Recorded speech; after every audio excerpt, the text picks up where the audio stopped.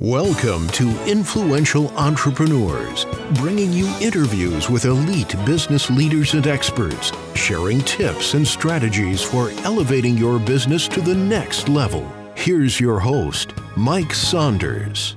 Hello and welcome to this episode of Influential Entrepreneurs. This is Mike Saunders, the Authority Positioning Coach.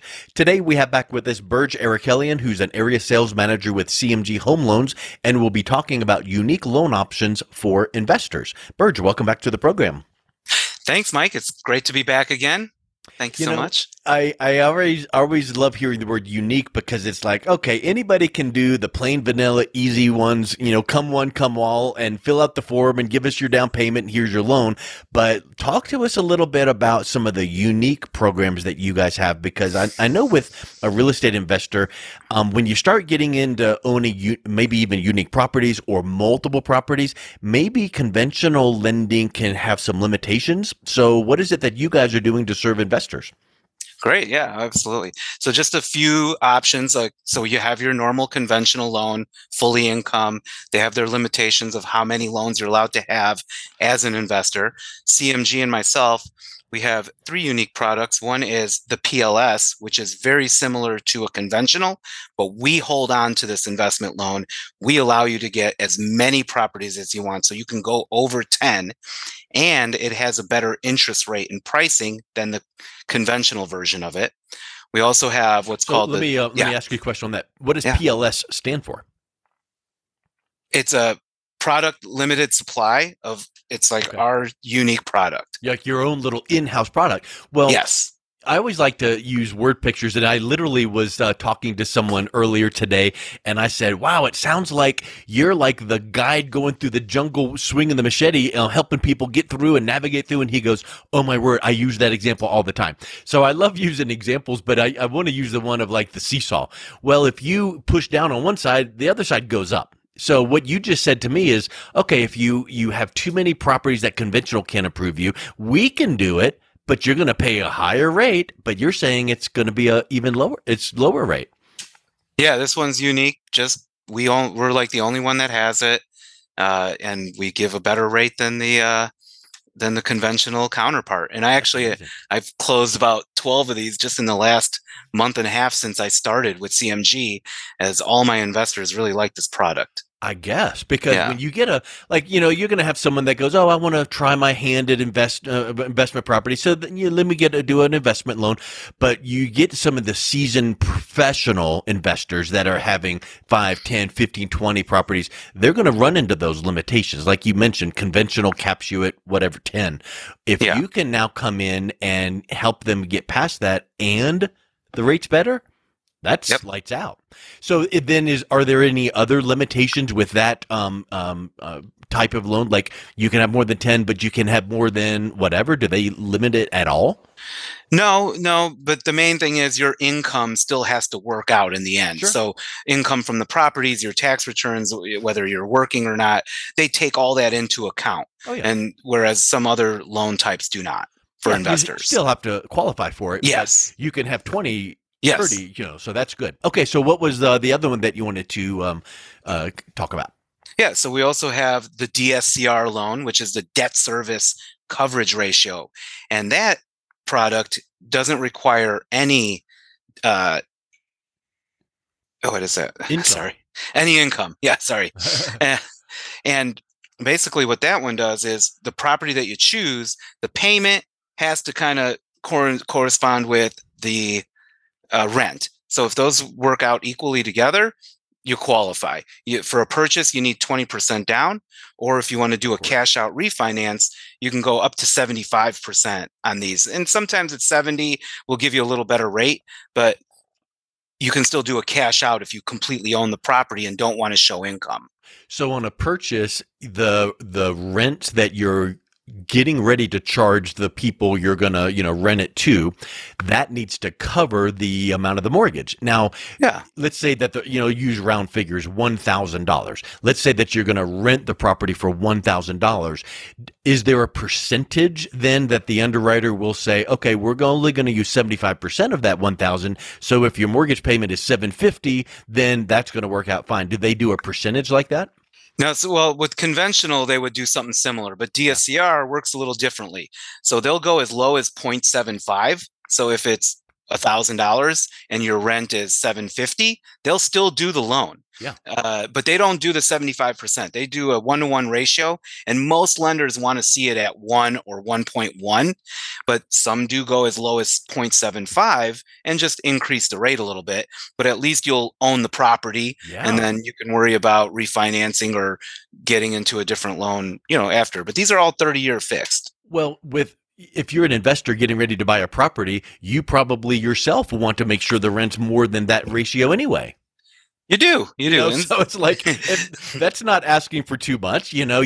If it's $1,000, if the rent's going to be $1,000, I want to hope that my mortgage payment is $600, so I'm making a good spread. So that doesn't sound very limiting to me. That sounds pretty amazing because sometimes, and I know that real estate investors can have a W-2 job, but sometimes you've got this entrepreneurial mindset where a business owner wants to go buy a bunch of investment properties. Well, now let's look at your tax returns. Well, as an entrepreneur, you might show very low income. Well, with this kind of a loan product, you don't need to worry with the income verification because the underwriter is going to look at the rents you're getting ready to charge.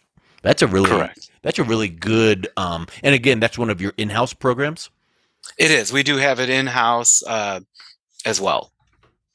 So when both of these we've talked about is like CMG's proprietary product in-house, what other benefits does being quote unquote in-house provide? Like, does it faster underwriting? Is it some other benefits too? Yeah, so you're right. It's all managed in-house, so everything goes faster, like the underwriting, our review of it. If we need an exception for any reason, we're making that decision in-house. There's companies that do DSCR as well that we could third party to, but generally our in-house product has a little bit better rate as well because we're managing it and servicing it. So that's why we were able to offer that. Yeah, that's really good. Okay, good. Well, what's one of your other proprietary products?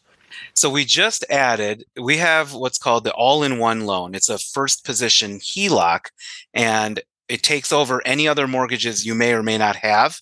And we just added investment properties to this product. You can only have up to 2. But what makes this product unique is that it is a first position HELOC, and they call it all-in-one because there is a checking account that's attached to the account. So for instance, if you purchase a investment property for $500,000 and you put 20% down, you have a loan amount of $400,000. So they'll give you this first position HELOC at $400,000. And then as you pay this down, your position still stays at $400,000. So over time, as you're gaining equity in the home or on your loan, you still could take money out up to $400,000. You have this checking account that helps offset interest. So what happens is, say you have $100,000 sitting in Wells Fargo, making you zero, basically. Yeah, really. You can essentially put that $100,000 into the checking account. You'd have full access to the money. So via check, debit card, whatever it is, you make your auto pays, everything. It's a full service account. But that $100,000 or any money sitting in that account offsets the daily balance that you owe on your mortgage for the interest payment. So essentially, you're only going to pay interest on $300,000, for example. Yeah. And this is a daily balance. So if you have money coming in monthly, weekly, and it's going into this checking account, it's actually averaging it off on a daily balance as you're taking money in and out, as money grows or goes smaller. But so we try to make it heavy on the principal side. We want you to pay down the principal faster instead of like a traditional 30-year mortgage where you'll be paying all your interest up front.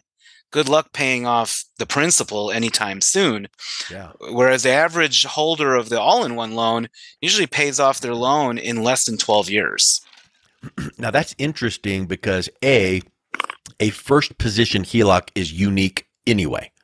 Yes. Even on an owner occupied, because I can tell you that in the house that I'm in right now, I had a loan with a large bank, first mortgage HELOC, and you know the draw period is like 10 years, so it was approaching 10 years. This was about a year and a half ago, and I was like, oh, let me just go refresh it because I want to keep the 10-year draw because I want to use it if and when I ever needed it. And I called them back up, they're like, yeah, we don't do them anymore. I'm like, what?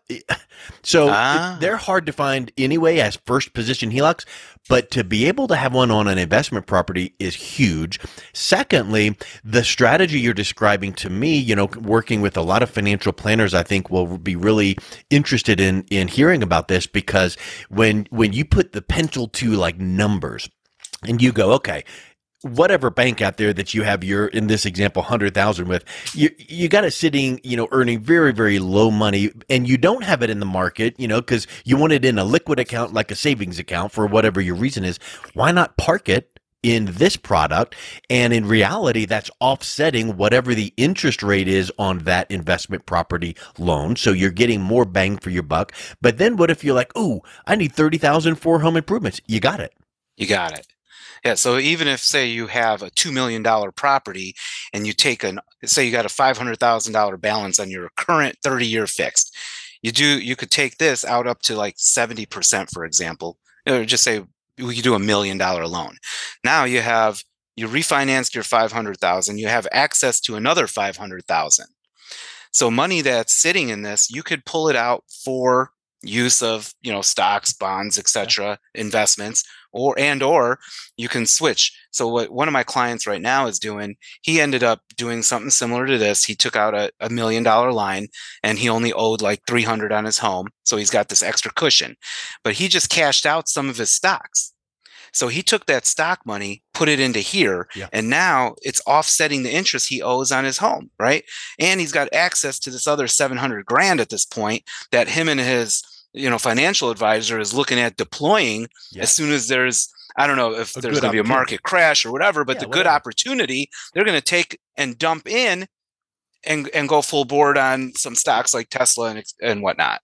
Well, and staying liquid is important in a retirement plan. Well, what you're describing is, you know, as liquid as possible, because if you ever needed it, you know, you just pull it right back out. And another thing is, we're talking about doing this all-in-one loan for investment properties. Well, in the example you just gave, where the guy got $1 million and paid off his, you know, underlying first mortgage, and he's got a big cushion. What if he's out there with his real estate advisor going, ooh, we found this other opportunity. Well, now, maybe I'm off base, so correct me if I'm wrong, but now your client becomes a cash buyer. They don't need to go, put an offer in on the next investment property and say, okay, we need 45 days to. They can write a check off of their all-in-one loan and buy that next property as cash, and that puts them in a much better position to maybe get chosen if it's a hot property.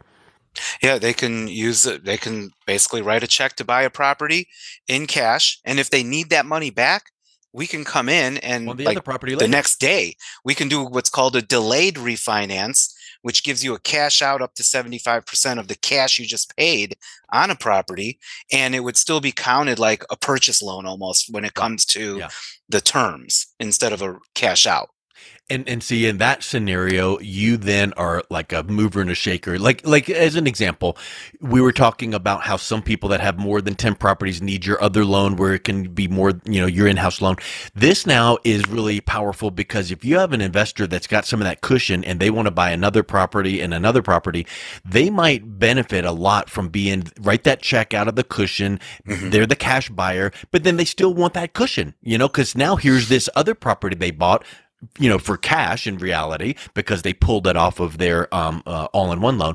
Well, let's go ahead and open up that equity and open up that cushion, and you just do the all-in-one loan on the new property they just got.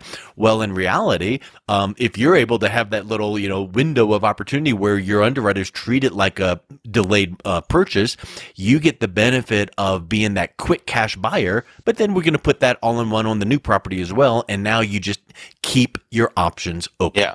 Yes.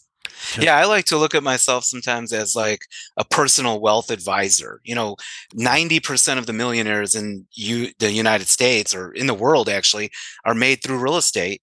And I think when people are working with the right team, they start to understand that, and they're driven to want to do it because they understand what we can offer them. Some people just buy a house and think, this is my traditional 30-year mortgage, this is all I can do, and they sit back and they work for the rest of their life, and that's it. Whereas investors are different. They 100%. And keep I going. think people, you said the word understand, and that's really powerful because people need to be educated. And I'll tell you that I was talking to someone a few months ago, and they were saying, oh yeah, my house is free and clear, and I can just walk in and get $100,000 anytime. I'm like, oh, you have a line of credit in your house? They're like, no. I said, so you don't have any mortgage at all? No, not at all. It's paid off. I said, you have to go beg the bank for accessing your own home equity. You got to pay money for closing costs. This is not an easy process. So people don't understand. They think I've worked hard to pay my house off. Good. Well, get that line of credit on there. Well, in this scenario, you could have this first mortgage, HELOC, home equity line of credit, one loan, and start paying down extra if you wanted to pay down extra. But then what if you're like, oh, I need to reaccess it? You just write a check. Yeah. It keeps your options open. It keeps you flexible. And it could be a lot of opportunities. It could be an investment opportunity for real estate. And too many times, I think, again, markets change, but there might be something where some, real estate partner that you're working with goes, look, this thing is not even on the market yet. I just heard about it from my buddy. Come by and take a look at it. And if you're that cash buyer, boy, you might be the one getting it, whereas it might be a fight if you let it go on the market. So I just think that this one product here has so much potential. It does. I personally have been selling it to a lot of my investors and growing just through that. Now let's think about the 10 number that you were talking about with so how many of these all-in-ones can you have? Can you have 10, investment properties with this on there? Or what's the cap that way? No, the all-in-one is capped at having 2 loans, and then you would go into the PLS from there. Yeah. And you would just take your most valuable properties, under the all-in-one loan, because we can go up to $1 million on investment, and I believe it's like $3 million on primary, with exceptions if you need more. Yeah. Well, I mean, there's always limits. So there's always limits. Maximize the benefit of this all-in-one for the 2, and then you go into your PLS product for the one, the other ones are. And I think that's, you hear so much about, the conventional and Fannie Mae and Freddie Mac, and boy, there are so many regulations. But when you can work with an in-house product like this, boy, it just takes those limitations right off. Yeah, and I think a lot of people that want to become investors need to learn too. We've been ingrained since school, like debt is bad, pay off your house, do this. But leverage is how money is being made, hand over fist. So when you have a paid off, say, primary home, and you're just going to work every day and not thinking about how you can make more money, the leverage of that is exponential. And they're not taking advantage of it because no one's showing them or telling them or offering advice. Whereas when they work with the right team, that advice is given to them, and then they understand how to, game the system basically. Okay, but game it, but in a legal, ethical way. Of course. Well, you're leveraging your money, Yeah. It's all leverage, right? All leverage. So let's drill in a little bit deeper here. When you talk about an investment property and the all-in-one as an example, you can only have 2 of these. Well, how can you leverage these 2? So I wonder, would this be available for like a duplex, a triplex, a fourplex? Correct. It would be. So that's leverage, because now you can get 2 of these all-in-ones and buy 2 fourplexes, and now you have 8 units. Yes, correct. As long as you're up to $1 million on the loan amount. Yeah, exactly. Yeah. But you could buy $1 million fourplex and another $1 million fourplex, and now you got 8 units. Correct. And what's the cash flow there? Should be good. Should be good if you've done it the right way. If you've done it right. But I guess that's kind of where I'm going with it. Is this, don't let yourself hear like, oh, there's only 2. Well, then if you're an investor and you're a seasoned investor, why not look at fourplexes? You know, like I literally was today talking to a guy that runs like a private equity fund, and he finds these deals for people that are like 300 unit storage facilities. Oh, yeah, You know, nice. things like that. And I know that's a whole different type of a product than or a property than what you have. But he says, you know, here's the deal: if it's 200 unit apartment building, it's just a few more zeros or a few more units. But that's what we're talking about here. If you're an investor looking for a single family residence to rent out to one person, okay, that's fine. But why not do a fourplex and rent it to four people? Yeah. And use the all-in-one for that property, as long as it's, you know, the line can be 1 million. So what are some of the ways that you're seeing your investors? You said you've done 10 or 12 of these recently. What are some of the ways that they're buying the investment properties? So I had one individual, he took a HELOC on his, actually not the first position HELOC. He went with a second on his primary. Of like 500,000, and then he used that money to go buy 7 more properties using my PLS loan. But I also got him the HELOC. He just didn't want the all-in-one because his first position on his home was at like 2.5, which I got him anyway. You know, when the rates were low, I slid him in, and he was so happy about the 2.65 or something I got him. But so now, yeah, so I've, through, you know, teaching and kind of understanding, and I brought the deal to him as well, and he was able to leverage his home, go buy more properties, and he's like on track now. He's all excited and wants to get another 3, and then, you know, eventually get to 100 is what he says, which is insane. But at the same time, it makes sense, because when he, in 10 years or 20 years, he'll be done, you know, and then he's creating generational wealth, because now his children have stuff that they're going to inherit, and they'll be off in a better position. Well, and we also think about, you think about the tax deductibility of real estate, and we won't get into numbers because talk to your CPA, but there's the benefit of owning real estate for the tax deduction. There's the benefit of owning real estate for the cash flow, because hopefully in this example, this guy is having some nice cash flow. But then how about also, hopefully properties are going to over time get more and more in value. Maybe they'll dip a little here and there, but over time they'll increase in value. So now you talk about generational wealth. If you have the horizon of many years, 10, 20, 30 years for your family, your legacy. So now you are getting the tax benefit of write-offs now. You're getting the cash flow benefit now. But as that loan is paid down and paid off and the value goes up, boy, what gift you're giving of a legacy to your family with a free and clear rental property that they're just getting pure cash flow profit on. Yeah, he's a W-2 employee, so he's never been able to really write off anything. He has a little bit with his home interest and stuff like that. The minute he added these properties, man, it opened up the floodgates where, his $400,000 a year income, he can drop it to almost like 200 or less just because of all the different strategies available, by working with the right accountant and CPA, of course. But it works out. It's a team effort. Let's wrap up with this thought. Yeah. It's not him Googling around going, oh, I'm going to figure this. Who in the world would have thought you could do what we're talking about here? So you need the mortgage professional like yourself. You need a CPA to help out. Good. That's someone on your team. You need the financial professional. You need a real estate professional. So correct. All of these people in this team need to be working together for the good of the client. And that's where Berj comes in to go, hey, I'll work with your team, and I'll bet you your team doesn't have access to products like this. And I think this is just spectacular.